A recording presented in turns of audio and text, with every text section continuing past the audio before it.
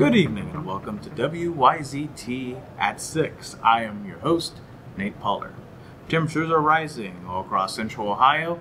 That is not stopping people from enjoying activities like swimming and barbecues. Burgers and deli sandwiches are people's go-to.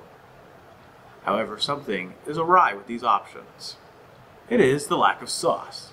We go to our correspondent, Joy Martin, with a developing story. That's right, a lack of sauce. Customers have now noticed the shift and they are rightfully angry. I think it's a crock of shit. It's a nice hot day. I'm out here getting a deli sandwich. I picked it up, 8 slices of turkey, 1 tomato, lettuce, provolone. No mayo, no mustard. What is this? My throat is stuck. Sandwiches and burgers are now drier than ever, and customers want to know why. But my question is, why is this a debate? It upsets me and my homegirl every time we come into these little establishments. Do you know how much weight sauce carries on a sandwich?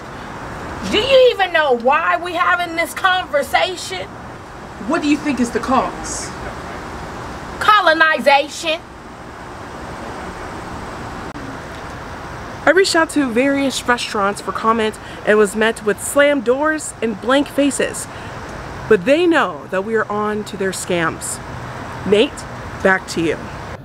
Riveting story, Joy. Personally, I prefer my sandwiches plain.